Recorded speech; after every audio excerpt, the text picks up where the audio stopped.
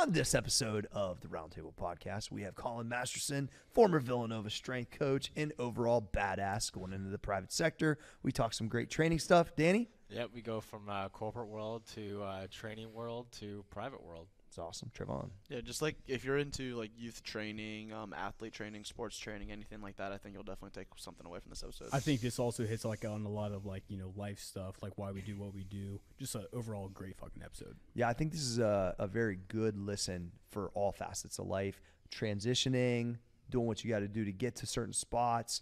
This is the kind of content I'm really happy that we give out to our customers and the people that listen because there is value all over the place. Let's go to the show. Roundtable Podcast. I'm your boy Cory G at Small Arms, Danny at Trey Speed, and the graphic gangster himself, Cole Susak. Special guest in the building, Colin Masterson. What's good? Recently former Villanova strength coach, now going to the private sector. And I would say a guy that's listened to a few Roundtable podcasts in his day. That's right. And now you're here. Here I am in the flesh. Yeah, man. So walking in the gym for the first time this morning, right? Obviously, it's not a competitive day. We're doing arms. A couple of the guys are front squatting and stuff, but like, Shout out. yeah, just get the vibe on coming into the facility and kind of being an outsider / insider because you work with Treadway and a little bit with Max Effort, but then being here in the flesh. Yeah, I think it's always perspective, right? When people talk about the 4 a.m., is it a real thing? What do you see when you walk in? Is it like, is the energy there, whatnot? And it's exactly what you guys portray it as, right? Like, people are there, they're hungry, they want to work. You said Friday, it's a little bit more casual, and Treadway told me that leading. He's like, it's going to be a little more casual on Friday. Guys are still putting up some heavyweight front squatting, right? So Yeah. guys are back squatting. That's still casual and it's funny. Yeah, like guys are still moving some weight, and obviously, I hopped in, right what the guys were doing. I've been doing the program. I told you we've been doing it for about, 3 months now, so I've just hopped right on the program, shifted some things around, but like, it's the real deal here, man. The energy's real. The music's awesome. Guys got their shirts off, they're flexing. It's juicy on a Friday, so it was awesome. Yeah. Yeah, I mean, what Trey has been capturing for all these years is extremely accurate of what people see when they come. And that's the thing, like, that environment. And you guys obviously had a good environment at Villanova because then he had these guys band squatting and stuff. It's fucking awesome. So it was cool. It was cool to see you in here this morning for sure. I appreciate you having me. Yeah, so I want to get into, growing up, I wanted to be a fucking strength coach and Same. stuff like that. So I guess, like, how did you get into the strength world? Was there someone that you look up to? Was it sports? Or how did you get into the position you're in now? Yeah, well, I didn't even know strength coach was a job because we didn't have one at the D3 level where I played football. So for me, I wanted to be a coach of some capacity. I'm not sure what. I was talking on a previous podcast. My dad was a coach, so I've always wanted to be a coach. I thought I wanted to be a teacher, so I was going to be a high school teacher and then hopefully Same. be the head football coach. Dude, same. I thought I was going to be a exact gym thing. teacher. Yeah, that was the goal. My ideal job was, at that time, I just wanted to work out, coach football, and be like the AD, just wear sweatpants and shit like that. Yeah. So, yeah. It's basically the same thing. Yeah, pretty much. Just, Yeah. just in a different So way. we all had the same goal. You know? Yeah. That was Yeah. good. We all had the Yeah. same goal. And then I graduated college and had an accounting degree. I went to Small arms accountant. Yeah. I went for accounting because What is it with all you guys that Yeah. want to be accountants? Yeah. I'm allergic to accounting. Yeah. Like, what the fuck is going well, it was on? business, so that was the most important thing. It was Stability, business. bro. Right? Yeah. Yeah, and there was no senior project, so that was the second thing. So there it is. Strategy. After that, worked a corporate job, and I knew from day one it was terrible. What- I hate Well, it. yeah, What what was it? Where? What was it? I worked for a small engineering firm in a town over from me, and I was doing financial analyst work. And it was in a small, about 10 to 12 people company at first. So it was all right. Like, felt okay. The people were very nice. Yeah. And trying to learn. And everyone's like, oh, man, if you're getting tired of that, like, you got to get to a bigger firm. It'll be good there. You'll meet all these people. You'll love it.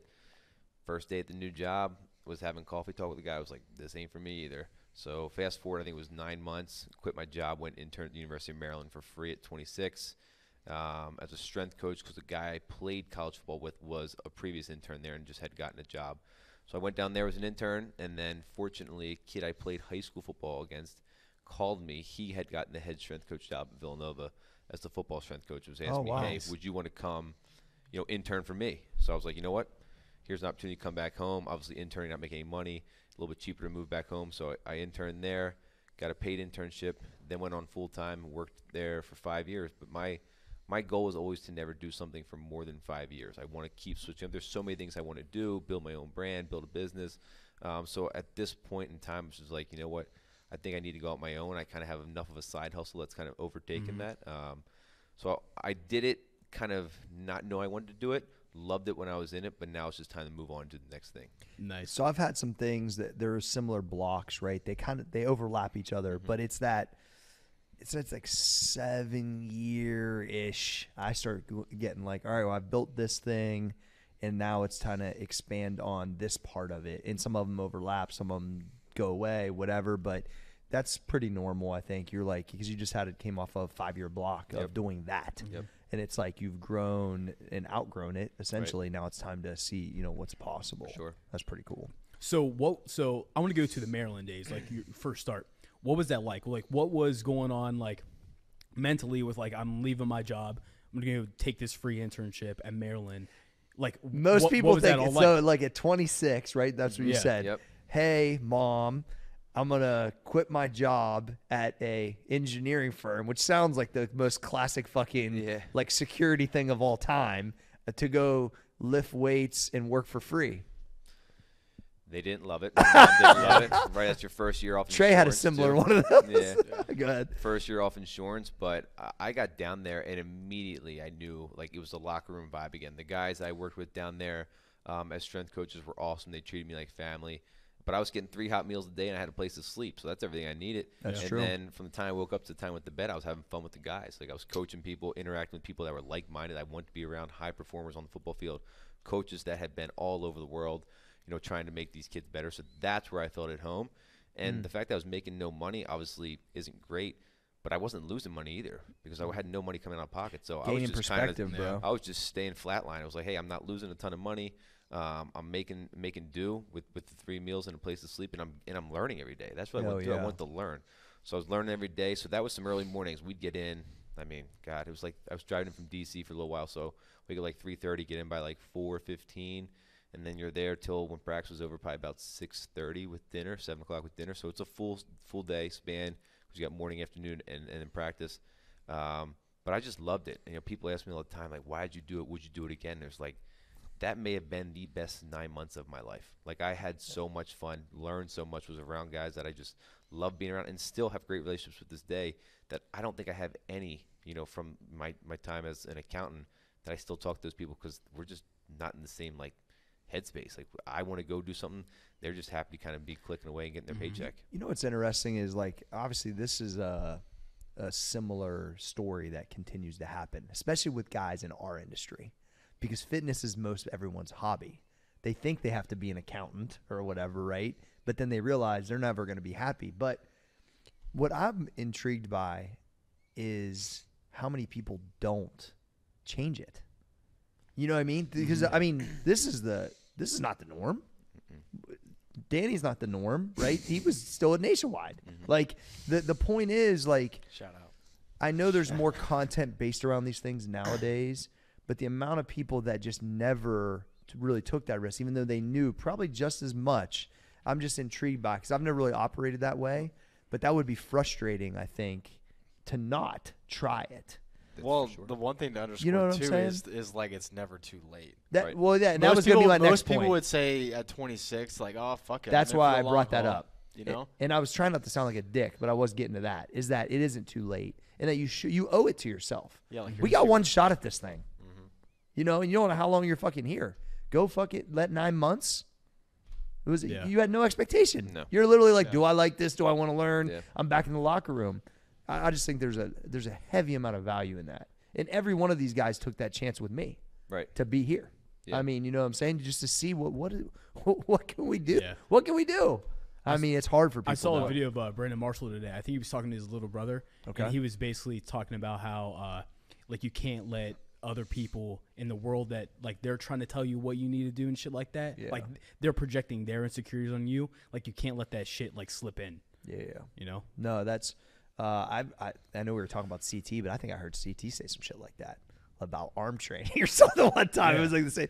Like basically, when you're out here doing your thing and you're doing it your own way, you can't really allow people to infringe on that because they're not you. They don't know what you're willing to do. I just remember thinking that real young too. It's similar. Yeah. So making that decision to go from the engineering place to Maryland, like, was it like instantaneous, you knew right away, or like was there like an evaluation process because you had your mom and dad, chirping you or something like that, or did you just like think like, what's the worst that could happen, or kind of walk us through that? Yeah, I think it was definitely calculated, and I just had a bunch of conversations with people who had gone and done it, or people who had their own companies, or just doing something they were passionate about, and have those conversations like, is it worth? And like, bro, you can always go back to that job. That job ain't going There you anywhere. go.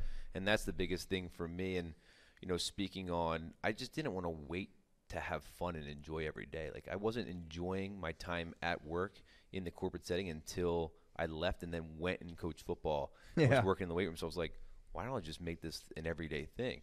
So I made an everyday thing, and now I truly enjoy every day. Like you said, you get one shot at this thing, right? And you don't know when it's going to happen. I actually, in between both podcasts we just did, buddy texted me and said, hey, a friend from high school just died.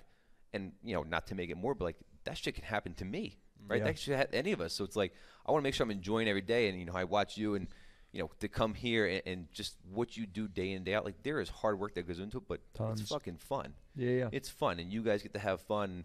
It's a good environment. If you can do that every day, your life's going to be so much better than if you're like, hey, by 5 o'clock on a Friday, I can start having fun and doing what I want to do. There's hard, dumb shit in every job. Mm-hmm. So if you can have less of that because you're doing something you like and working with people you like, then, it just makes – I just think it makes life like way more enjoyable in general. They say pick your hard, so you pick your hard. Yeah, 100%. Whoa, pick your hard. That's what she said. Hey. Wow. All right, we'll transition. Trey, your turn. Smooth. Yeah, that was a great transition, Corey. Yeah. Great way to run the podcast. Go ahead, Trey. So I was curious, like, on your transition then from like Maryland then to Vanderbilt. Villanova. No, I love that. Close. though. Yep. My bad. Still a No. V. That threw No, it's you all off. good. Yeah, Danny's throwing it off. Hey, Danny threw it we off. were back-to-back strength guys. Yeah. Go ahead. It was an interesting shift. It's like, obviously being the Power 5, there's just more resources for what they've had. And I was, an intern, but those guys didn't treat me like an intern. I was legit a coach. I was coaching on the floor as much as having the intern duties. But then, now when I transitioned to Villanova and I started actually working, I was there the first week. They actually played Temple that week. And I come into them. I don't know fucking anybody. I know nobody on the team. And we win the game. The coach is like, all right, like, we're staying down here. We're going to Xfinity Lives, just like a bar down in Philly.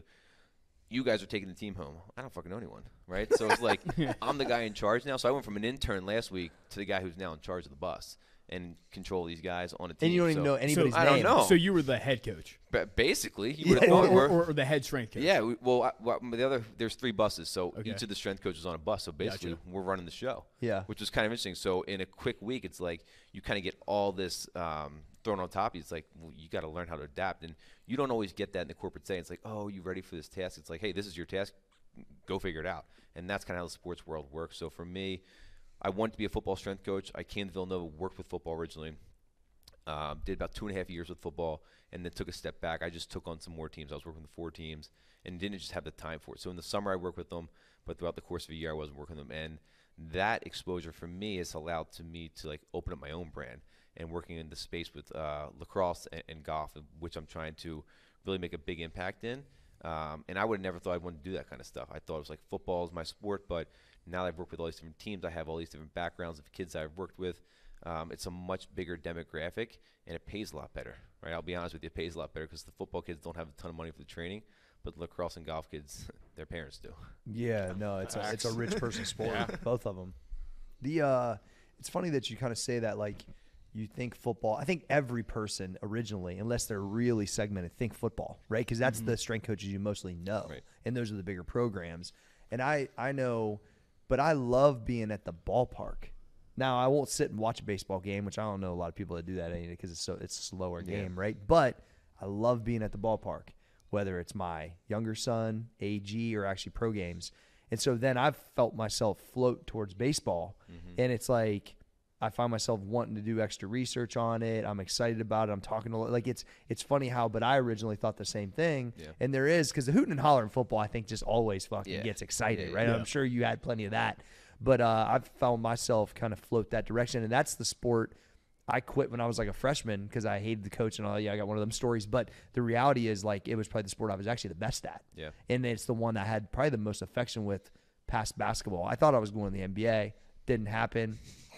I averaged 2 a game. I started realizing that by my junior year. But either way, like I feel myself even as an older trainer, like I'm floating that way, and I enjoy it. There's a lot of similarities, right, in the sports. And we talked about this earlier. It's like every sport, as much as people want to say it's so specific with certain things, like there's a lot of similarities between these sports. So the general part of the training for a lot of these teams is very general, right? We're just trying to get them moving. And then the training age for a lot of these teams, especially more on the female side, they don't have a huge training age coming from the high school level. Some of them do. So a lot of it's just general training. And then as the season goes, we get more specific as their sport gets more specific. Yeah, makes sense. Yeah. So how did you like balance, I guess, managing these teams, but also like making sure each individual player is doing like what they need to do? I would be lying if I said each kid had their own program, because they don't, right? Like, so teams have specific programs, and then, throughout the course of, hey, if I'm a freshman, sophomore, junior, senior, like, I may make some things more specific to them because their training age is higher. But for the most part, a lot of the freshmen and sophomores that come in, like, they can't handle a lot of like the training that we'd be doing, so they have to be very general for them, movement pattern wise, volume wise, sets and rep wise, like density wise within the workout. Like, if we do too much for those kids, we're going to tax them. They can't recover from it because they've never done it before. So it's very general in the beginning, and then as the kids start to earn it, right, we can get more specific with it, and that's when it gets fun. But realistically, for me and my teams, like with softball as the team who I spent the most time with, realistically, I would say week 12 to about week 18 is when we got more specific. For the most part, a lot of it's general, 90, maybe 85% of the time. Yeah. And I think that's an interesting point, because if I'm just making them stronger humans who move better, and I've got to be hitting that 85 or 90%. The 10% I still need to learn, I'm going to figure it out, and I'm going to go to big programs to figure it out. But it's like, that's why when people are like, well, it's not that specific to baseball, I'm like, well, I don't know, the bat velo's up 10 mile an hour. Yeah. I didn't say we're doing this for bat velo. I said, if you front squat 315 like the bar's empty, I bet your bat velo is going to go up. We got a kid who's on a golfer on the program, so he does the golf program that we do, but he also does your program. Yeah. So he comes and lifts with us extra. I mean, I think his club head speed in golf's up like 6 miles an hour. Exactly. There's got to be like a correlation in every sport of like having bigger arms means like bigger bombs. You know? Facts. I don't see how it can't, bro. It's like Jose There's gotta be. Canseco. Yeah, There's got to be a exactly. correlation Shout between out. like trap size, neck size, and arm size. Quad size too. Quad size. Yeah. So if you're elite at those, you're probably a you're savage elite- of an athlete. Well, Seriously, Saquon Barkley, like Zach on, Bourne. man. I mean, Yeah. I Every single remember one. my real good kid that's a sophomore, he's like, he looks up to Mike Trout. Mike Trout sure as hell ain't fucking small. he's yoked up, Yoked as a motherfucker. I bet he does arms. 100%. Yeah. You know what I mean? And so they're looking at guys like that thinking, and what they started to realize, Colin, is that the ball that they're barely getting to is now going as far as a good hit because the strength is the absolute strength, right? Is just higher. And so I've tried to like get this through. I think the problem is that we're a powerlifting team, and I'm a 181 powerlifter. So that's what they see. They don't realize the transition of when these kids get super proficient in, the main lifts and the crossover. It's especially with the bands. Right. And that's the thing. Like, I had 2 guys that play AAA that said they have never broken this many PRs in the off season. Yeah. They feel like fucking beasts, and they know that they're different because of that in the GPP. Yeah. And it's like, so I don't know. I'm going to make a push to try to make that stuff like. And we had a general conversation, myself and Brendan Miller, who I work with, and he's been following you for years, is like, what is the program? Which, like, is it a powerlifting program? But there's so much that's involved in the program. Is it a squat every day program? Right? Is it a high-low program? Is it a West Side? Right? Like, there's so Well, it much has components all over the place. Right, there's components all over the place. So much of it portrays to sport, right? You have the Exactly. speed bench day, right? The speed squat day. There's so much involved that you're hitting all these parts of the force velocity curve that you check a ton of the boxes. I know. So when people are like, "Oh, I try to explain that to motherfuckers. They be get it. careful!" Like, it's a powerlifting one. It's like, well, I am fucking strong, but like I'm also fast and I'm also jumping higher too. So there's a lot of components of sport that are involved in it. When as I well. added that Thursday with the athlete edition, essentially, where we had a true dynamic day, where it was front squats with speed, Right. and it was jumping, and it was cleans, that really then made that even more so, Yeah. right? And I think that now that I've kind of got that gathered, and to your point, it's like I took this piece that I learned at Westside. I took this piece I learned from John Bros, Serrano, Arnold, even with the volley. Like, all of this stuff is just a big melting pot of and then on top of it's the practical application between all of us. Right. You know what I mean? Because even Danny with doing his Olympic background, Trayvon being a track guy. He was doing a lot of West Side principles before he got here. Cole being a juicy football Dude, high school I was straight up guy. doing the fucking bodybuilding workouts. Yeah, and he Our got whole team strong was as strong as fuck. fuck, and we were good. They too. were doing the volume workouts. It wasn't even sports Dude. specific at all. Dude, we weren't Twitter definitely- workouts. in high school. We definitely weren't the most athletic team, but we were doing basically these high fucking superset squat shit like that. They were yoked up. Dude, there wasn't a single player on our offense who couldn't bench 225. Even our third string running back was benching 225. There you go. Our entire offensive line was benching over 300. Like in D7, dude, we were some dogs. Yeah. Neck sizes were huge. It was awesome. And that's my point. Like when I see high school kids moving weights that grown men struggle with easily, and I'm like that comfort under the bar, that confidence, the bands have taught these kids, I think, even policed a lot of their form. So my whole thing with this, and you might be able to help with this because it sounds like you believe in it, is like to get there to be more of a mass adoption to it. Like I want, and that's what I'm working on, a whole fucking team in the off season to do a band wave. The whole fucking team. Yeah. Like that would be amazing to see. And I need to talk to Jake Miller because maybe we could even have OU tried or something. It's like, could we have everyone front squat for 3 weeks and just run a band wave at the front of the workout? Like it shouldn't be that difficult to get, but it's like, it's so funny. There's a lot of coaches that will do it, but then to get it transitioned to adoption to the actual players, I haven't seen that yet, but yet is my, you know what I mean? There's value there, right? Yeah. And there's going to be, I wouldn't be surprised to see football teams that are teaching kids that, hey, we're going to go to a band wave, right? Yes. 1, 2, 3. They need whatever, to. just to teach how to front squat, right? agree with Get that. that positioning, and then obviously how to finish a lift. A lot of these guys, they'll dump weight because they can't finish a lift, which the band is Bracing, obviously man, teaching just you. bracing. So a lot of that stuff obviously applies. It is hard with the adoption, I think, for a full team. But there's going to be some team that doesn't. There's going to be some team that the numbers go way up. Yeah. And then once that happens, I think the transition will be wrap. super easy. Yeah, agreed. Back to Danny. Back to me. Okay. The smallest of the small. Yeah. Well, I was gonna comment too, like Thank you. on the first. Yeah. Hold on. Can I get a pick? Look at this. Look at your fucking outfit. Yeah, it's amazing. Let's address that for a minute. So Did listen. you wake up and premeditate this or what? I woke He up laid and this pissed out- he excellence laid- today. Yeah. No. So this is what happened, Danny. You want me to break this down real quick? Yeah, please. So I came back from the workout, and I was just, I had a pretty long week. I was just getting a little pump, How many curls did you do today? I actually spent a lot of time on the preacher curl today. I did. Yeah. Yeah. So you saw that. So I got out of here and I had my lunges and stuff, and I was like, I think I've been growing my hair out because I had it shaved all the way up. So it was like a tennis ball on the one side for a little while.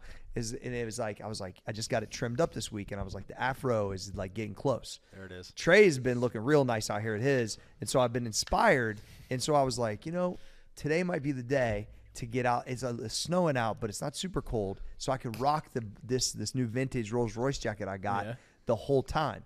And then I got these bad boys when I was in New York. I would wear these pants every day, and I was like, you know what? Cole inspired me because I've been seeing the gold off and on a little bit more with him too. Hair was right, and I was like, today's just the day. I got double podcasts. I'm trying to hit fucking Longhorns.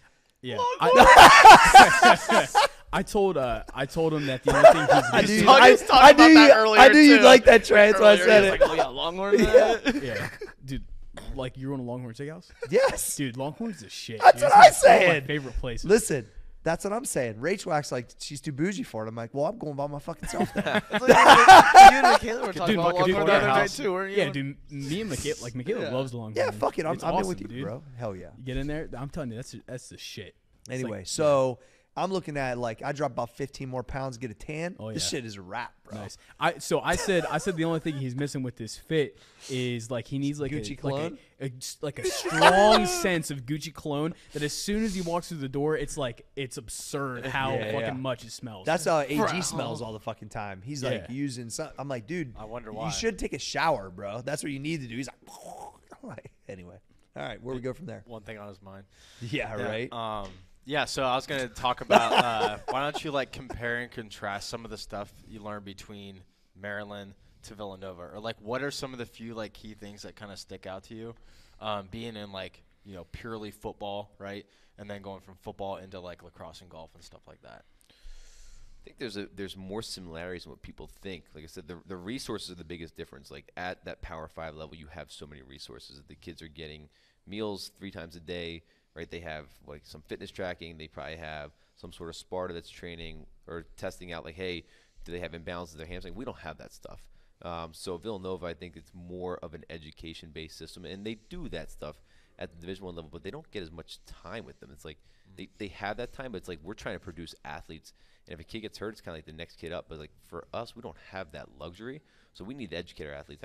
I'm saying our athletes are only here for 16-week semester and then another 16-week semester, and after that, they're home for almost a 7-week break for Christmas, and they go home for another 8 or 9 weeks sometimes in the summer. It's a long time. And a lot of Your these performance could go a lot of 7 these weeks. kids are just working internships, and a lot of them want to go to New York, and they want to do like private equity trading or trading and stuff like that. It's like you're putting in 12, 13-hour days in the summer, right? There's no shot you're training. So if we can just educate the kids on what they should be doing in that time off. It's like, hey, you might not be able to get to the weight room 4 days a week. Can you do 2? Can we get our 2 major strength days in to educate you about, like, hey, if you come back at this point, we can then as a team progress. But if you do nothing for 7 weeks, we got to start over again, right? I mean, basically, we're just going in the same hamster wheel over and over again.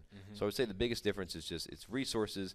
We don't have the same amount of coaches. They obviously have the Power 5 level, which allows them to have more hands-on, get a little bit more specific, and then they can kind of run a little bit more of an advanced system just because they have so much time and availability with the kids that we don't really have at this level. When you were at Maryland, did you run into Sean Merriman at all? Because I know he went to Maryland. He's around a decent amount. I just wondered if he did randomly. Vernon Davis was there a couple of times. He's a beast too, yeah. Freak. Sean was like the first one I trained with when I was at MP, where I realized like the heavy separation between me and a like professional linebacker. I was just like, because he was so athletic too. I was in fucking shock when I was lifting with him. It was unbelievable. Absolute freaks. And I was like, this is why I'm not in the league. Yeah. 100%.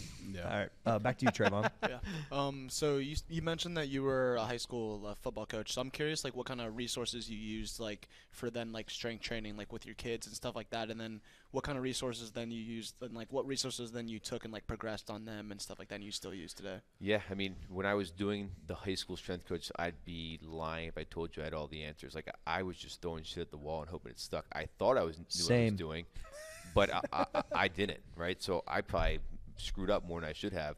But now I actually went back to my high school a couple weeks ago and am helping them with their programming. And same resources they've had when I was there. They don't have much, right? They got a little bit of a nicer weight room, but they don't have much. So I've implemented with them a lot of the sprinting and jumping work that they can do with minimal equipment. So they don't need anything, right? You can go out in the field and sprint. You can sprint in the hallway in the school. If they can do that in the off season and in the in season, it's going to help them overall just get stronger, be healthier, stuff like that. So that's the biggest thing I've implemented. And I've tried to teach them a little bit like the high-low system, but it might be a little bit much for those guys right now. But if they can just learn how to sprint and jump, that's going to take them a long way for a lot of these kids just as they introduce themselves into some of the strength training. How big was your high school? I think I graduated like 700 kids, so it was That's 700 kids in my grade. Was there so I'm just curious because I played at a D7 school here where like we had like 50 kids on our entire football team, so we were always playing like both ways. Is that how your like high school was? Yeah, we were called dog soldiers at our high school, so kids went Yeah, both ways. Okay. I love that. Yeah. I'm gonna have to steal that one. Kids went both ways. I was a quarterback in high He school. knew as soon as he said it, Yeah. too. Yeah. I was a quarterback in high school, so I was one of the few guys that didn't go both ways. And there's really one school within our league that they call it two platoon, where they have 11 guys one side of the ball, 11 side of the other. Yep. And it actually is crazy. Every year they win, but you obviously probably win because your guys are fresher. Yeah. Right? They're taking less hits, Yeah. less volume. So like it works for them, but I always argue sometimes like your best athletes aren't on the field, so which way do you go? Well, I'm just curious because, I think training for a team that plays both sides of the ball, like what are some of the things that obviously, like I only played one game where I only played one side of the ball, and it was a completely fucking different experience. Did it feel different? Oh my gosh, dude. It felt like the entire game was the first quarter. Where like I was playing every fucking snap. Kickoff, kick return, punt, like everything. For sure. Never came off the field. And that was like fucking draining. Hell yeah, It was it draining. is. It's like after like sometimes in the third quarter you're like, holy fuck, I've just been running the entire time. I did that like in the lower ages, but it was so long ago I can't really remember. But I never obviously did that in high school. So yeah, that and like, but the thing was like our coaches wanted to basically run us into the ground all the time. Like they wanted to make sure we were conditioned enough to sustain it. But most of the time, it felt like they were just fucking running us into the dirt. So like, what I guess like what are some of the things that you would like tweak with your team to make sure those guys who are playing double sides of the ball are fresh? Yeah, I think from your standpoint, and it obviously was a handful of years ago, it's just a lack of education at the coaching level. Every coach does it their way because that's how they were taught, right? Yeah. But so much has changed in the past, I would say 10, 15 years of high school sports and college sports, and the really good ones are starting to implement some of that sports science and just understand, hey, what is the total volume of a game? What kind of numbers will be hit? It's not, hey, just get on the line, we're going to run 20 sprints because 20 is the number I picked, right? You said they're probably doing more damage to your team than they were doing good. So if anything, I would say for these coaches, if there's some way to either just track plays, X, Y, and Z, and try and get some sort of volume on the kids and just cut back. So if you're going to lift during the week, whatever your lifting schedule would be, say you play on a Friday night, so you're probably doing some sort of Monday, Wednesday lift. Like Wednesday should be more of a primer, make sure the guys are feeling really fresh heading to that game for a Friday because you're going to play both sides of the ball and you're going to have a huge increase or spike in load. And then, honestly, Monday would be, or Sunday would be an off day. Monday we try and hit the weights pretty heavy. It's the longest away from our game. And then Wednesday would be the same thing again, hit a little bit of a primer. That's good. Yeah, because that is with football, it's because you're playing on Friday or Saturday. Mm-hmm. That should be relatively easy to manage. Baseball, they play during the week. The track, did you run during the week too, Trey? Sometimes there's like meets on like Tuesdays or Thursdays. Yeah, so that like would be in it. Yeah, a little random sometimes. Yeah, so with baseball, that's where if AG's a starter and he throws on a Monday, he might throw again Friday, or he might not throw again until the following week. But then like with position players, and that's why I'm trying to help them. And shout out Coach Burr for the Pirates. He's helped me with that too. Yeah. So it's like trying to help the high school team, like, because they got weak last year. At least my guys did, because it wasn't wound into the program. Where this year I'm trying to make sure that is something I'm like, yo, no. That there has to be still like, a strong lower body day earlier in the week if they're not playing, and then some type of GPP often with, one dynamic of some sort. Yeah. It's just like it got away from them too much last year. That's how we did it at Villanova because we do Tuesday, Thursday lifts. Sometimes they play a midweek, but it was kind of out of conference. So the coach, obviously she wants to win, but she's like, I don't really fucking care if we're going to lose that game. The conference games matter. Yeah. We'd go play Friday, Saturday, Sunday. We'd hit a primer on a Thursday where we'd hit, dynamic effort deadlifts, some jumps, throw some med balls, shut it down, do a bunch of recovery, make sure they're fresh for the weekend. But that's right on top of it, bro. Yeah. That's the same shit I'm doing. That's perfect. So I'm curious now, like with you starting like your whole like business venture, like we have like a lot of personal trainers who they might be training some like small sports groups and stuff like that. So I'm interested to know, like, how are you structuring like that business? Like, are you still working like with these teams on like a consultant basis, or like what's that like? So that's my goal. My goal is to eventually consult with teams and discuss with them, hey, this is the model that you should be running for ideal sports performance. And it'll be definitely a conversion that'll be tough to have some of these conversations, because if you look at these club teams, or the ones I want to work with, they're every weekend they have tournaments, right? And that's outside of their school teams they're playing on. Yeah. And the parents are like, I need my kid to go to X, Y, and Z school. They need to get a Division I scholarship. You're putting so much extra stress on them. They want to work with me as a trainer. Then they want to have a skills coach. They want to have a shooting coach. They have all these different coaches. So much. And my biggest thing to them, and it's probably taking money out of my pocket, but hopefully in the long term we have a long relationship, 2 to 4 years, we're working together, that the money ends up coming back. But I tell them, like, if you're going to work with me, it's going to be me, right? We're not going to do 3 different coaches where you see me on Monday, someone else on Wednesday, someone else on Friday. I want you to do less. When's your off day? I had a couple high school girls, they're waking up before school doing shooting stuff. Then they'd play soccer after school. Then they go to shooting at night. One of the girls ended up getting hurt, and I was like, I'm not, like, shocked, right? She was doing so much. And kids can recover, right, at that younger age, but as you start to get older, it's really, really hard. And then, it's going to happen. You've seen more injuries in the youth age group now, like youth, middle school, high school. It's because all the travel stuff, dude. It's nonstop. Yeah, it's overkill. And parents will go all over the place. Like, it's West Coast, it's down south, it's driving 4 to 6 hours. Like, I took a 7-hour drive yesterday up here. That took a toll on me, right? Yeah. Imagine I had to go play 3 games and try and perform in front of all these coaches and want to be my best, and you have a bad weekend. Well, guess what? You got to do it again next weekend. Like, it's a lot of stress for these kids. So I just try and educate them, like, hey, if we're going to do this, this is a plan that should work for you. Let's try and put a schedule together. So hopefully we can have some long-term athletic development, because that's the ultimate goal, is set you up for when you get to college, you're not burnout, and we can have a successful college career. And between that and having some referrals from that standpoint, hopefully I can get more and more clients. My kid's would have to be an outlier to do all that. Like, they would it would have to be their stud, and they want it. That's the only way you're getting me to drive 7 hours on a Saturday. That's half the battle. Some of the kids don't want to do it. Yeah. Their parents Hell no, want they them don't want to to do it. it. I've seen it. Yeah. They would have to be really, really good and on top of it want to get better. Yeah. I mean, I think that maybe if somebody's borderline, you might lose them incrementally getting better, but I don't know if that's going to be the determining factor between them going to the league or not. You know what I mean? Yeah. So that's what I think most of these parents think, though. Oh, yeah. Have you ran into a lot of parents that, like, I already know the answer, but I'm asking the question anyway, that want it more than they want it, and like, or they're so living through them, or they weren't even a good athlete. You know what I mean? So it's like my kid, Alex especially, much better than I was at baseball. You know what I mean? So I was like, oh man, you want to play college ball, like, maybe D3, D2. Nope, no interest. I'm thinking to myself, AG, I know you can play. He can spin it.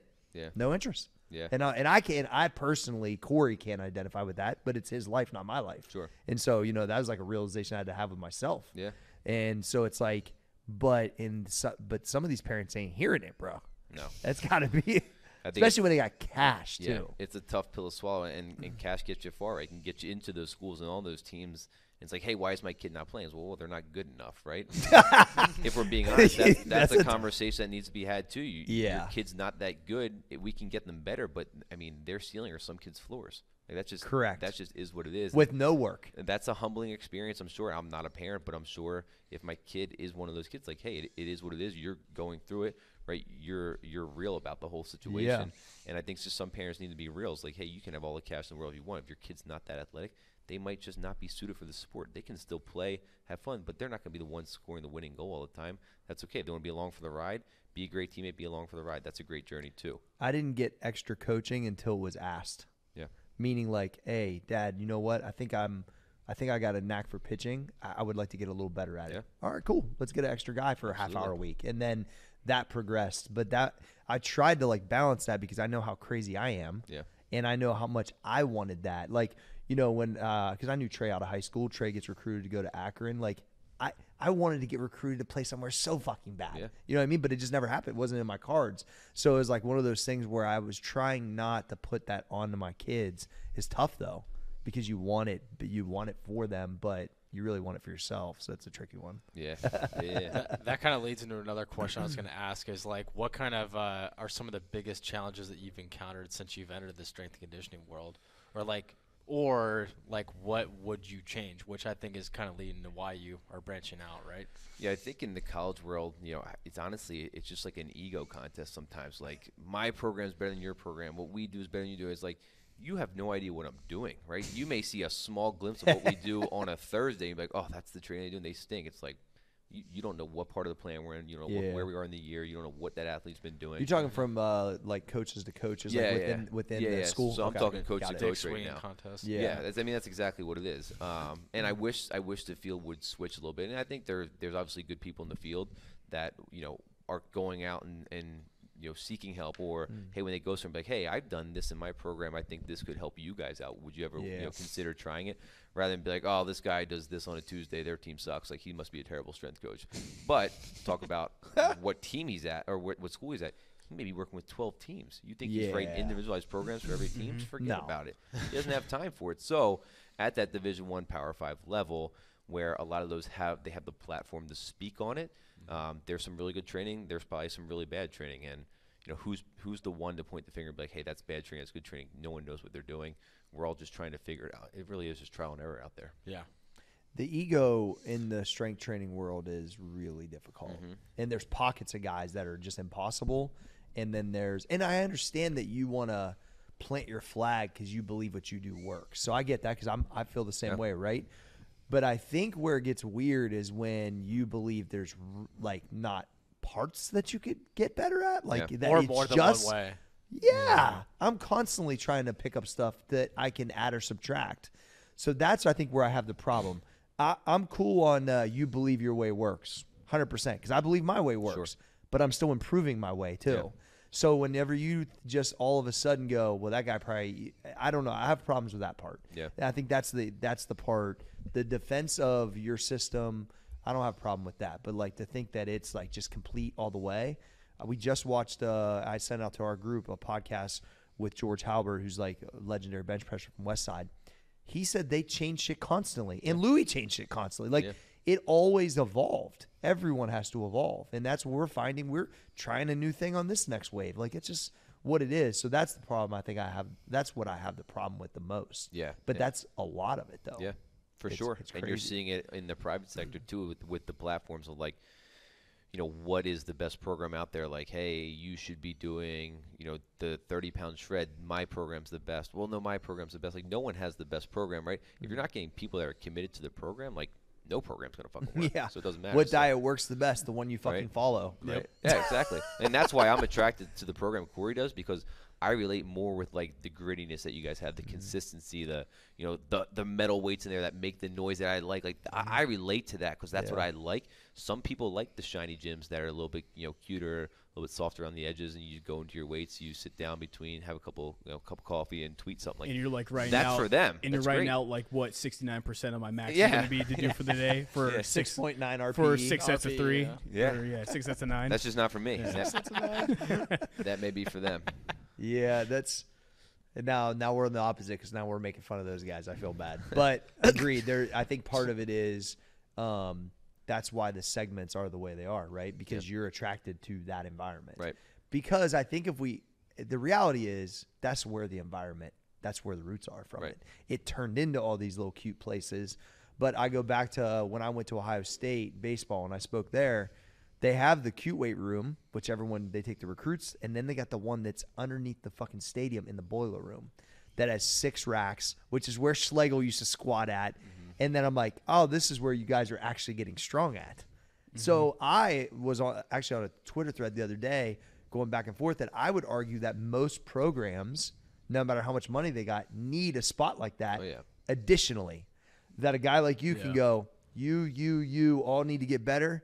We're in the fucking boiler room on Tuesdays, front squad. Like, I feel like there could be a grittiness that I understand the recruiting thing. I understand the big gyms, but I feel like that's a piece that I feel like I'm trying to hold the flag for that piece by what we do, because most gyms like mine and Dustin's don't make enough money to survive. Yeah. Because they don't have the setup that we got. We are able to kind of carry this flag because that isn't our main business. Right. That is our hobby.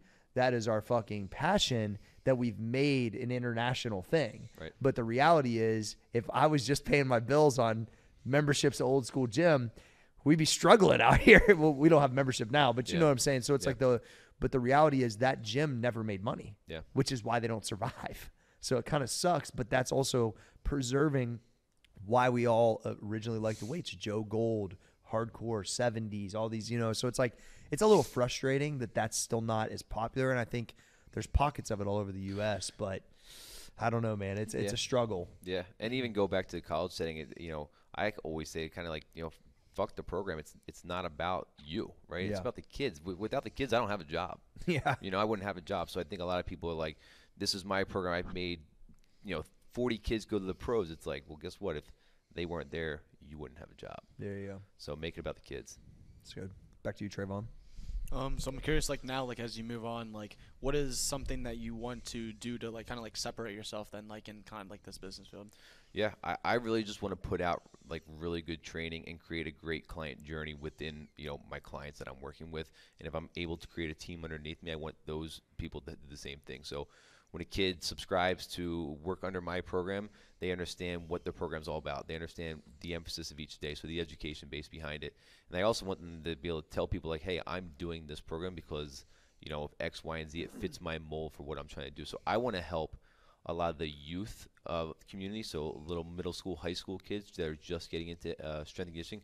I don't want them to be fearful to be like, do I have to back squat today? It's like, no, there's some foundational movements that we can get you to progress and regress to where you are within the program. So I think if you can serve that community, I mean, it's the biggest population out there, right? Youth sports. If you can serve the youth sports, I think there's going to be a way where it kind of trickles up with them. Like, hey, I've been doing this program for 5, 6, 7 years now. This has always worked for me. I'm going to stick with this program. So I think really good training and creating a really good client journey for the ones who kind of join your program. If it gets big enough, hopefully it becomes a community that everyone's kind of supporting one another. Just one just 1 year of my youngest son doing GPP, and he just started coming back to like lift weights this year. He's 11. he looks completely different. Yeah. Just from dragging, carrying, climbing, pull-ups, push, like really basic items, but consistent basic items. It's amazing how he moves comparatively already. He actually did his first banded front squat session last night. Really? Yep. Let's go. So I use the 35-pound Olympic bar because we have the Alico set. And then single red, and him and Madeline, my freshman, a girl, they did 4 sets of 2 or 4 sets of 3 on front squats against one band last night. That's amazing. That's pretty awesome. sick. It was pretty sick.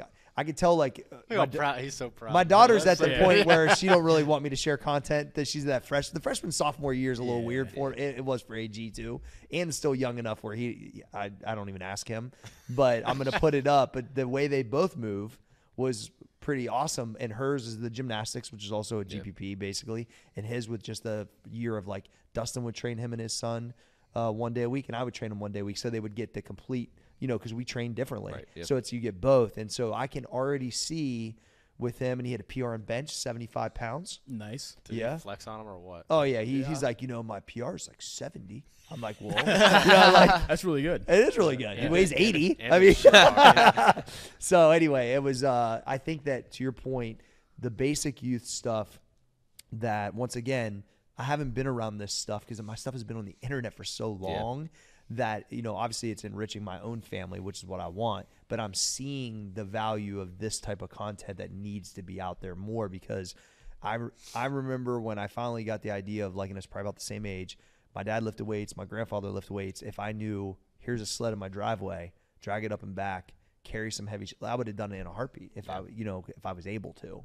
So I think you're right onto it, dude. Yeah, I think it's and good. the amount of poor training that's out there, right? I'm not going to be the one to say, hey, that training's poor, but the level of entry to get into our field is minimal. Right? Yeah, you it don't is need minimal. anything, right? You can go on a weekend and get a certification. Now all of a sudden you're a strength coach. So Well, I didn't even pass the certification, and I had clients. I was already getting paid, so There you fuck go. yeah. there you go. Yeah, I just keep thinking though, like how many just dudes who have no clue what the fuck's going on at like small high schools are like the strength coaches. Like we didn't even have a strength coach. Yeah, you did. We had like literally had Twitter workout Cory. Yeah. Besides that, but like we didn't have anyone to actually look up to who had an experience at like a high level. Yeah. Been around high level fucking athletes that could actually tell us what to do. There you go. Exactly. Which is also like I was talking to, the high school baseball thing that Deegan mentioned, and Todd's at it. There's like a big baseball association. I'm like, I should next year be speaking at that, explaining the band squats, having a couple other smart guys with me, and they could go on the app and they could use the program for their whole base. Like that you're completely right. There's a massive need for that, Cole. Yeah. At all these schools because there's no back. There's You're just seeing all the strength coaches go up, right? They go from a smaller college to a bigger college to maybe the pros. Yep. Where if they work down the other way, it'd be great, right? Just the paycheck's not there. Yeah, but I think the resources need to be more digestible and more inexpensive, which mine would be. So I think that's definitely something that's kind of been flowing right. And you've been mentioning this for a while because he 100%. knows there's a big need. I was fortunate that our strength coach was an assistant football coach that had just got out of college playing at Eastern Michigan. Right. So when I look back, he still didn't really know, but he knew more than anyone else. Sure. So Dustin and I benefited from that. And to this day, we are always very thankful. He's the one that took me to my first powerlifting meet. Yeah. If he doesn't take me to the first powerlifting meet, I don't even know that exists probably for years later. Yeah. And I mean, just thinking about like, let's say someone, does go to school to learn strength conditioning. They get a job at high school, but they haven't been around high level guys, and they're learning and watching what the pros are doing. But the fucking high school kids at a small town in Ohio, they're not built like genetic freaks like these athletes. Like they don't move at all. They need the 21 method arm workouts for real. They need that shit. 28. Oh yeah, sorry. and I'd love to hear your feedback on this because to Cole's point, like. On Friday, my kids do basically the same program except for we change the Thursdays. On Fridays, I want them to come do arms. Yeah. I think they need to come do a confidence workout where it's not about fucking baseball. Sure. And it's just about looking good for the chicks and like camaraderie. And I don't know if that still happens in like the bigger programs, but I think it maybe should at some point, right? I totally agree. Like I said, I work with more female teams. Yeah. I tried to throw a bicep, tricep day out there, and I did not get very Yeah. But I did it with the golfers. Fill the sleeve. That's what we talk about. We actually called it. like that. We called it. Hey, Danny's like, We called it. Dog soldiers. We and went to fill do sleeve. yeah, Love fill that. the collar. I was trying to joke with them because they wear the polo. Like Yeah. fill the collar, right? I mean, whack. these guys, Fill the sleeve. their shirts look terrible on them. So I'm like, we need to fill these things out a little bit. That or we need to size down to a medium. Like, damn. Fill the But, sleeve. No you know, XLs. So yeah, did my new they campaign. respond well to it though? The golfers loved it. Loved it. Well, dude, I think back to my high school weight room Fuck sessions. yeah. We were all doing the bodybuilding workouts. Dude, we were all doing the 20 method shit. Having a blast. Yeah, trying to get our veins to pop Yeah. out. Our bench sessions, we call them, we'd be going down, we'd go Hulk smash. And we'd do that shit. It was just a blast. And that's honestly like, it created a great team culture. Big time. Exactly. Yeah. Well, and that's what I've saw with the 5 or 6 baseball kids that come here. And I'm trying to then say we need more of this going on inside of the actual school. Yeah. Not just at our gym, Yeah. because I think there's a missing component of that with a lot of these teams because they're not in there just hooting and hollering and having fun. It's like, I don't know. The other thing I was going to ask you too was it seems like a lot of these strength guys they're so scared to hurt kids that they don't fucking push them. Yeah. And I'm seeing a lot of that. And I don't, and I know I've talked to like baseball strength guys in the pro level, guys making $20 million a year. You're not telling them to take 315 for 10 reps in the bucket on a back squat, Right. Because because he's so valuable to the team. Yeah. But if he wants to do that, he'll do it. And that's exactly what the guy told me. I was talking to the guy for the Royals when I spoke at the winter baseball meeting. He said, look, this is when Zach Greinke was there. He was a fucking stud. Yeah. He's like, Zach Greinke will go 3 sets of 10, high bar, 315 in the bucket. But if I tell the next guy to do that and he gets hurt because he don't want to do it, I'm fucking gone. Yeah. So I get that. High school, college, and if kids aren't moving well, I get don't load them up because they don't know how to deadlift. But I don't know about, like, don't you got to fucking push to get better? And and where is that line? And that's just so tricky, bro, because I think that's a lot of why people are drawn to here because they might not be getting pushed in their whatever school they go to. Right. Yeah. So No, it's definitely a tough line to be like, hey, I got to tell the coach that a kid got hurt today in the weight room. That's never a great feeling. Yeah. But they may get hurt on the field too, right? So Yeah, who's it's part fault of is it. that, right? Yeah, It's part true. of it. So you definitely have to be smart about it. So how we did it was we ran a 4-week wave cycle with a working max, and every 4 weeks basically was a max out week where you hit a 1+ or a 3+, depending on the exercise. That way you could bump up your working max. So our goal is to continue to get stronger in season. So you do let the kids eat sometimes.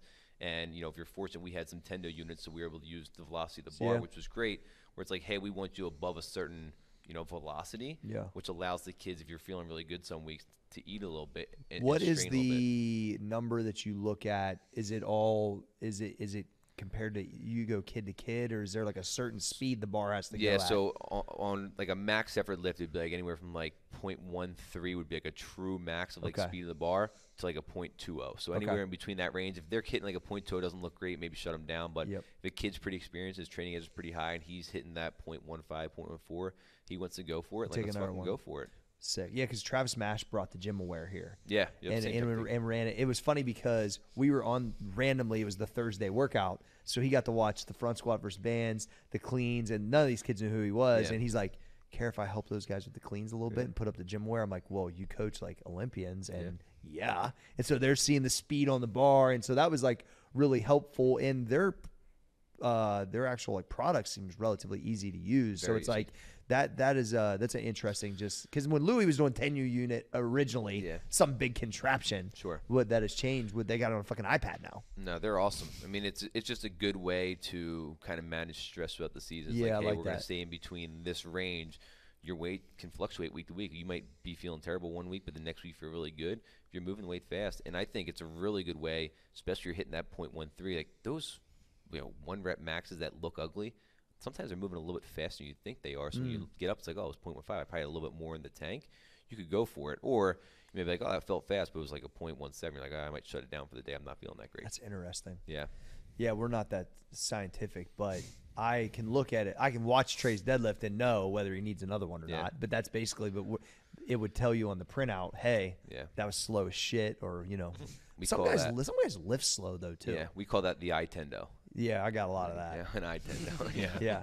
So, Cole sometimes will look back and be like, damn, that's faster than I thought. Yeah, I go off pure speed. If it doesn't feel fast, then I don't really What'd Joe wanna do Bayless it. say? He only does shit fast, and I'm the same way. Yeah. If Cole, no matter how heavy the bar is, it still has speed to it. Yeah. Or he doesn't make it. Yeah. I mean, that's 100%. basically what it is. So if he makes it, it looks light.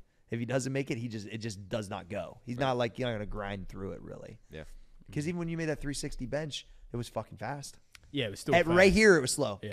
But I mean, but if we would have had it on a 10U unit, it probably would have looked like he needed one more. Yeah. It's crazy. Yeah. Huh. Is that because your stretch reflex is really good? I think so. I think just playing sports and stuff like that, everything was super fucking fast, super close. Like playing football, bench was super close grip, which is what I do. Loading the bar up and exploding because Yeah. that's how you're supposed to hit. Everything Yeah. like that. 2A athlete though. Remember? Yeah, exactly. Yeah, that's why. Yeah, I believe that. I was 3 actually. Oh. Yeah. What? His, special teams? Oh, what? No. Oh, 2A athlete. I played 3 sports. No, we're saying Yeah. offense, Oh, defense. Oh, Yeah, offense, yeah, yeah. defense. Yeah. Well, yeah, I was on every unit, so I was just. You like, had yeah. multiple 3-ways in high school. Hey, I was also one game I was also the kicker. People forget that I was the kicker, so I was. Did you Everywhere. fucking toe blow the fuck out of the ball or what? So all right, so I this could is how totally I got picture into the you doing kicker it. spot. This So ought to be good. our kicker was like, dude, he loved kicking, but for some reason, like he just couldn't like make it through or anything like that. But And you're a he- place and he kicker cou- and punter? I wasn't punter. No, I was gonna wasn't ask you if punter. you've been blocked I before. couldn't do that. But dude, So good. he couldn't make a field goal, and in high school you're allowed to wear like the steel toe boot. or Oh, whatever. that's right. Yeah, yeah. I'm like, you're telling me you can't fucking put he was trying to soccer. We don't have a soccer program, so he's not like a legit like Yeah. soccer player. I'm like, put on that fucking boot and just boot it. You take 3 steps back and kick it in a straight Yeah, line. you do it like Dude. 1960s field goals. Yeah, I was kicking like 40 yards with that thing. I was like, this is fucking OP. So then I started doing kickoff. But the thing was, so I only did it for Your like big a week or ass is two. out there doing kickoffs. Yeah, I was bro. a kicker, dude. It was so funny because like my homies were playing like the, whatever, like right beside me, and I'd just like look at him like, all right, you ready? And I'd start laughing and shit like that while I was kicking off. But That's I pretty only did fucking it for epic. like 2 weeks because actually there was like one practice where I kicked the ball and like fucked with my quad. Yeah. So I wasn't really trying to keep doing that. But then also I wore the Under Armour cleats that went up to your ankles, and it was a pain in the ass to get on and Oh, off yeah. because the boot wouldn't go onto the cleat. Two So- kick. You know Put that the boots on you know the Peters kick. did that in an NFL game, right? Yeah, he tore his quad. He tore his quad.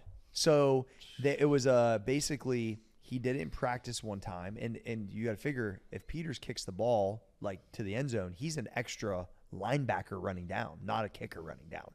So they came up with that strategy, and I don't know if it was the second time that game he kicked it. He might have got one in, and the second time he tore his fucking quad off. That Yeah. sucks. Yeah. And so it was like, but I mean, it was like an epic type of like strategy, Oh, but yeah. he never got a chance to really experience it too Damn. long because he only did it once or twice. I used to really vibe with the dudes that just take their shoe off. Like, did you ever see like them old school kickers? I've No. seen that. Yeah.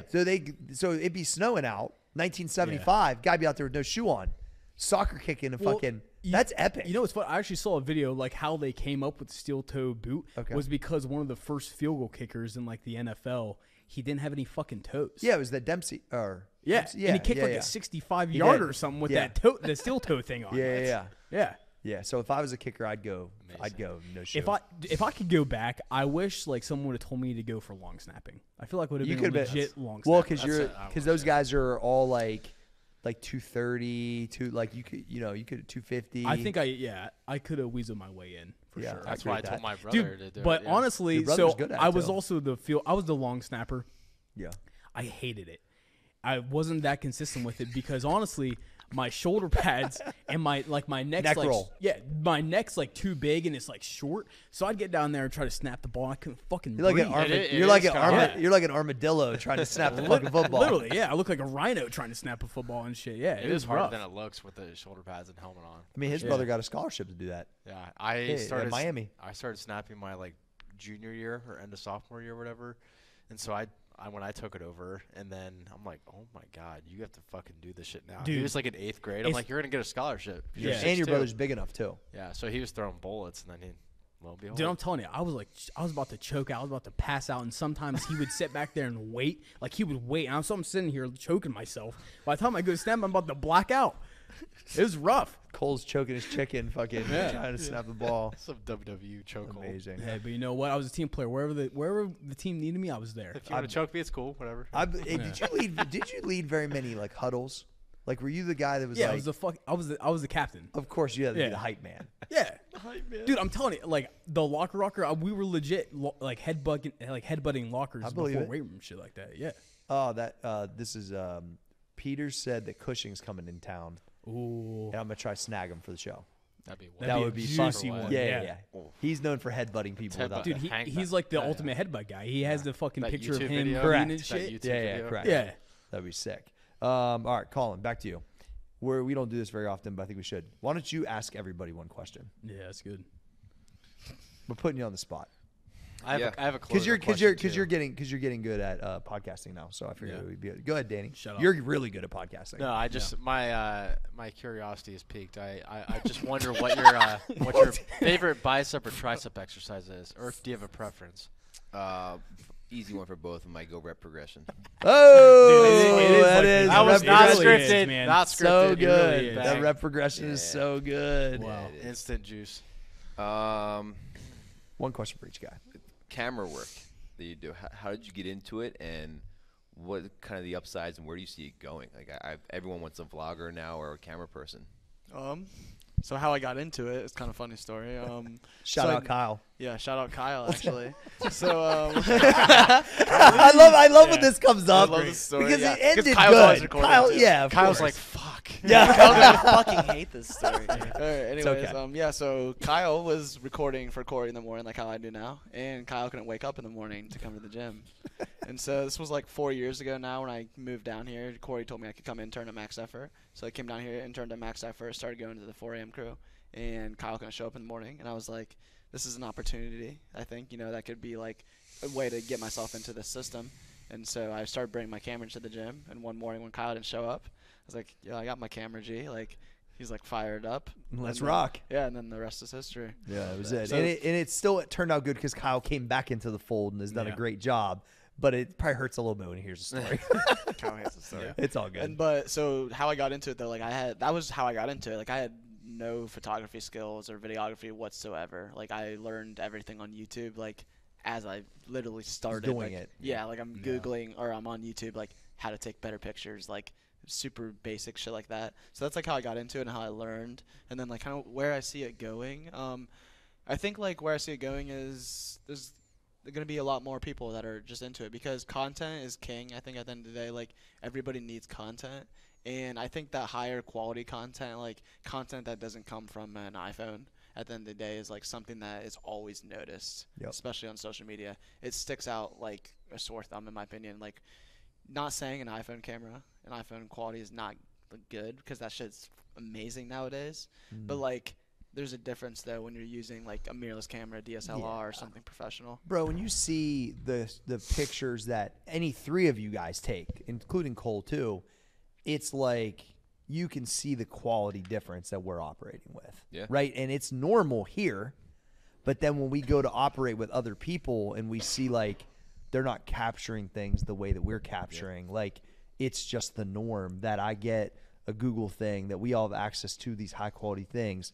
That Kyle's here doing this right now. Like, that's how it always looked in my head. Yeah. We ended up with two really good guys that can do similar things. And it's like what I told both of these guys specifically, and now it's even with Danny too, with all the stuff that he understands from the email and websites, like as they're building their own brands, the skills that they learned within this system now they're starting to – because, look, he was basically forced to do it every day, as was Cole, as was Danny, and they became great at it. Yeah. I mean, they kill everybody, in my opinion, especially with the speed factor. Yeah. So it's like you can already see the value that accidentally when these guys work on projects for themselves, they kill everybody because they already have so many reps. No, that's awesome. You know what I mean? So it's pretty wild. Yeah, and I just think like content though is like something that everybody needs to like kind of like make more of because like it's gonna be super cool. Then like you think like look back 5-10 years from now, you're gonna be able to go through folders and pick out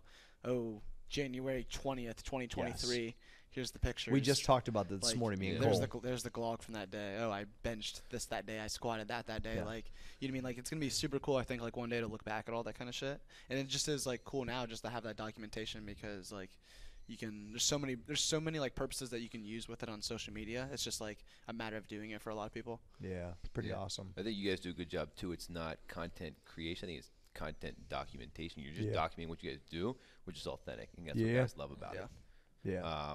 Cole, for you, I want to know more about the Twitter space for you and all the Bulldogs and all that stuff that you've been doing. Where does that come from? And where do you see that going? Okay. Well, this is all right. Are you like the masked mortal though of the bulldog? Like, do people know? No one. Okay. I'm gonna keep it. So this is exclusive. Like listeners are Alpha. gonna find out. But all right, so let's start out with the bulldog thing. So obviously Bruce is bulldog. He's a massive role in Varsity Creative, which we made this mascot originally because me and Trey were partnering up because we didn't think we were going to be working here anymore at one point. So we're like, we need to team up and go create our own stuff. Yeah.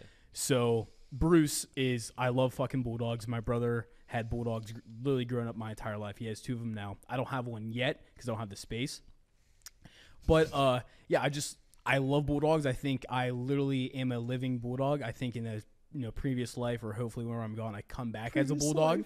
But yeah, so I got Bruce, and I just had this idea of just searching like on web domains, like, is there anything that's bulldog related that's not like taken yet? And my bulldog, DAWG.com was available. Good. Immediately snagged it. Instagram's free, Twitter's free, TikTok, all of it. The brand is created. The brand's already done. The branding's already done. So I basically, in my free time while I'm at home, I'm just chilling on Instagram watching like bulldog videos, and literally I just made my like own page of these like pages I was watching. So now on TikTok I have my bulldog or at my bulldog. So go follow it. Shout out. 50 racks. 50 fucking followers in 2 weeks, or 50,000. 50,000 followers in 2 weeks. Sign up for the newsletter. Yeah. So me. Hey, I would argue. Listen, I'm gonna shout like you and Trey have blown up on social media officially. Yeah. Yeah. So I fucking love that. now it's You cool. are a bulldog influencer, and you are a fucking Web3 influencer. Literally. So yeah. So go follow the account. Basically, I'm just uploading bulldog videos, which I love. But now I'm trying to create the ultimate bulldog lovers community, because for bulldog people, it's a super cultish thing. Like if you love bulldogs, you're about them. There's no like one-stop shop that's like, this is a bulldog. This is for bulldog people by bulldog people. But I'm trying to fucking create that.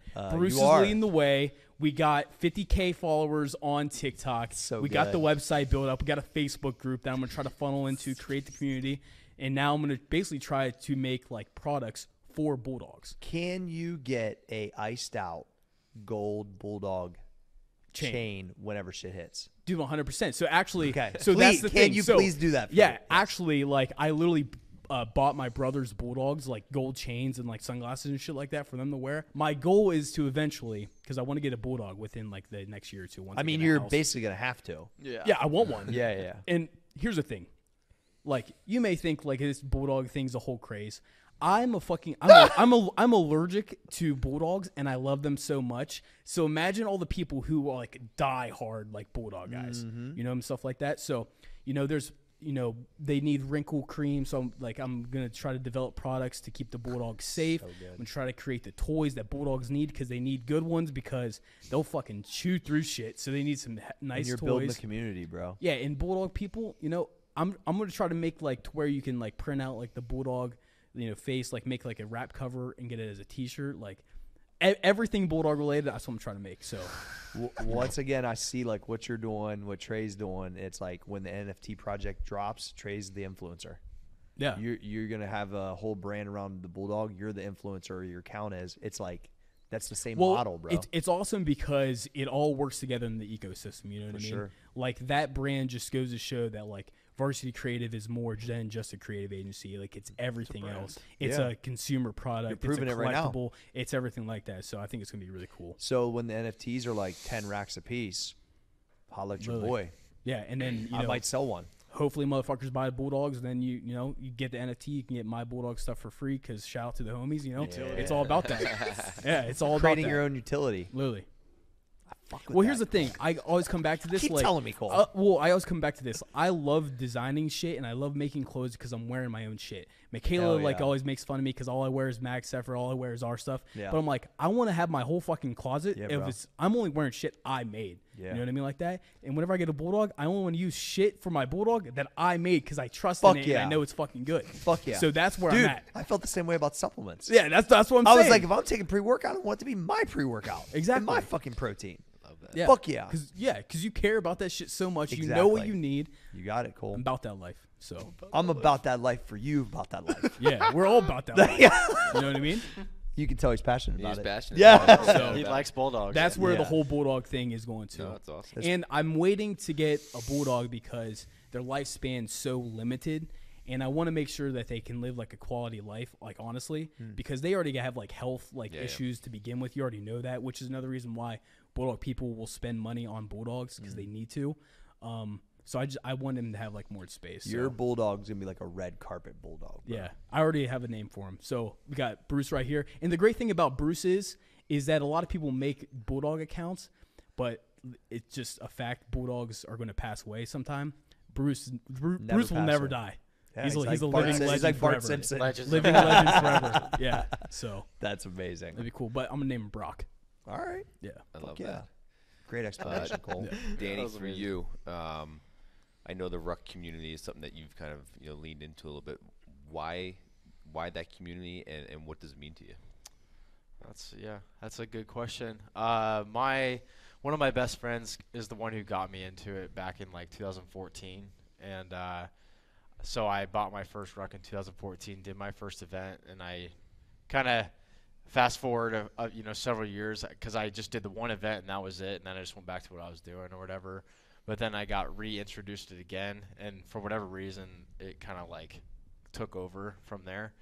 For me, I kind of stay in my shell. I'm a lot better now, but Yeah, you think Arms Army General? yeah, but for me, like the camaraderie of being on a team, and I liked specifically going to an event that I didn't know anybody sometimes, because it forced me to have to talk to people. That's cool.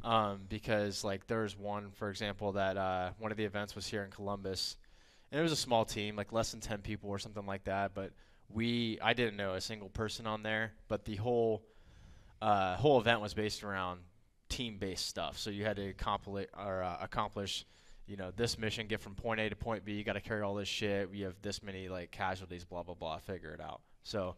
And then you each had a turn of being like the team leader and like coordinating stuff and everything like that. So as far as like personal development, that was a huge draw to me.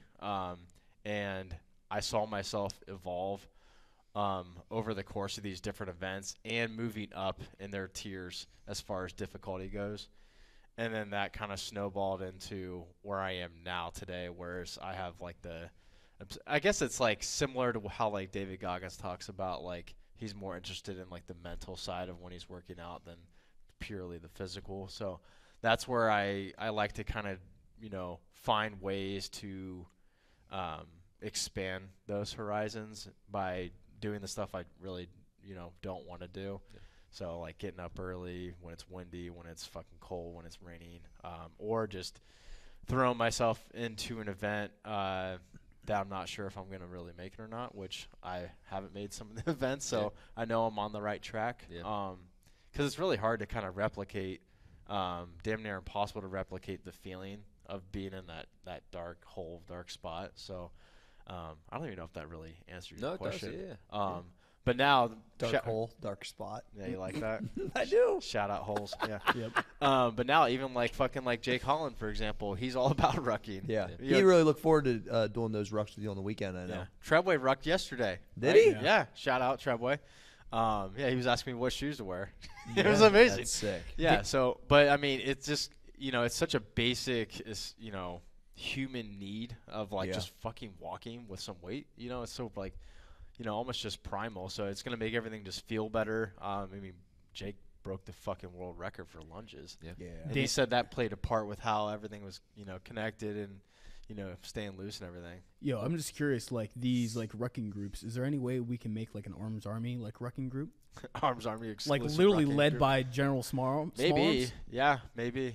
Like we like I put mean, put there's together a rucking event? People would definitely join that event. Be rucking No with the little sleeves. arms thrown in. Yeah, basically make like our own like triathlon where it's like you come in, you start out, you hit an arm workout, then you go ruck, and then you have to go lunge. Yeah. Yeah, it's like mile, 100 barbell curls, mile, and then some skull crushers or Isometric something. 5-pound curls for a mile. Yeah. Yeah, or curl while you walk. Yeah. Yeah. That's funny. That'd be sick. Well said, Danny. Yeah. Yeah, no, that's awesome. Really cool. Yeah, so it's I definitely recommend it. I mean, it's kind of a good thing now too, because going into having a kid now, she's she just passed the 1 year mark. It's like just like an added bonus that we can do that all together. Yeah, and that's it's super cool. all I have to do is throw my ruck on. Yeah, and and the weight is a great equalizer too. It'll make you a little bitch real quick. Yeah, Carrying 20 pounds versus 75 pounds is a completely different story, as you know. So build yourself a thick neck, Cole. yeah. That's right. Yeah. Well, we talked about on the last podcast, having a huge neck just, it screams confidence. Yeah, February 10th, Zach Boren's, first team all neck knowledge bomb comes out. Stay tuned. So on the exclusive on the Core G Fitness app. It's probably one of the best knowledge bombs we did. There's like fucking 500 of them, so that's funny. He gives you 2 exercises too. So 2 supersets. I tried them both. Yeah. Immediately felt like my neck grew. Like when I said we still had a neck machine, his eyes lit up like, for real? Yeah. The old school ones. It was funny. That's sick. All right, what do you got for me, Colin? For you, kind of a 2-part question. Why the name Max Effort, and what does it mean to you? Yeah, so I would say probably one of the hardest things when you're creating a brand, right? Especially coming off of Muscle Farm. We did a lot of things right with that brand. So I'm looking at a lot of things on like, okay, that did what it did. I can't try to replay that again because it's impossible. But what can I do what can I make that's extremely authentic to me and if I have to be really honest, what I created the first time was not my intention all the way. What I'm creating now with these guys in Max Effort was what I was attempting to create the first time. It just with my other business partner having like the NFL background with his marketing experience or just ideas, it shifted there, right? And then I just supported it and then had my version with all the workouts and whatever. And so if I really think about it, started looking really different early on because it didn't look like Nike. It became that over time, right? So then when I start again, I go, all right, what are some of the terms? I literally had a whiteboard or I was on my notes section. What are some of the terms that I either live by, identify with, they're involved in my life, that could then be across all platforms, sports, life? This is really my complete exact thought process. So I was like, thinking about the methods and max effort method, obviously with the conjugate method that we use all the time. And I started thinking like max effort. Then I added muscle in it. So it had like some association obviously with lifting, and I couldn't believe it was fucking available. Like literally. And I was like, oh my gosh, this is like literally perfect. Now I always thought the muscle would be part of it, right? And even in the initial logo, but people locked onto just Max Effort itself. To your point of what it means is it means the same thing to everybody. Now there's degrees of Max Effort of what people are willing to do, to David Goggins, to the person that doesn't know how to squat. But the reality is you can give maximum effort in life, tennis, polo, it doesn't matter. Everyone knows what that's supposed to mean.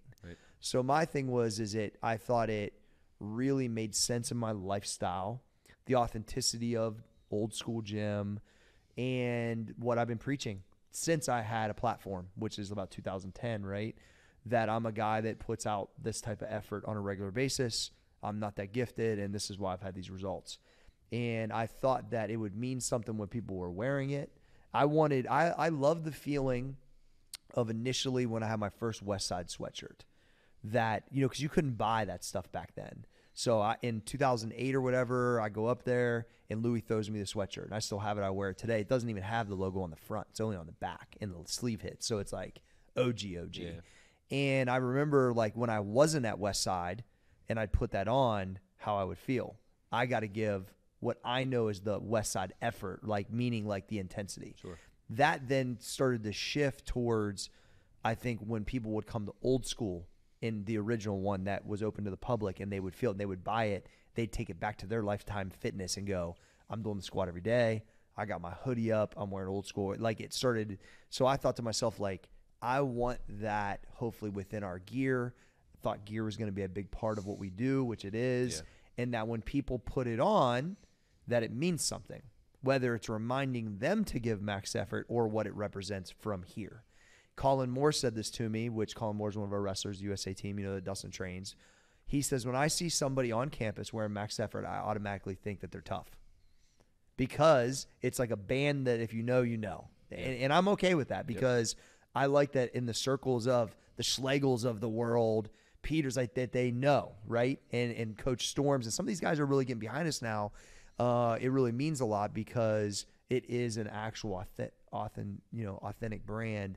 So that's really was my mind, kind of process. I wrote all these terms down, and we had to fight one trademark. It was for Max Muscle, which is it's like a supplement actual chain store. And somehow they let mine through with the Max Effort Muscle. And yeah, that's kind of, I think people were even surprised that it was available, because it's very, very saturated. So it was tough, but I really didn't have a good second, to be honest with you. And I was trying my best not to look like I was attempting to rip off what I already did, because it wouldn't have worked. Yeah.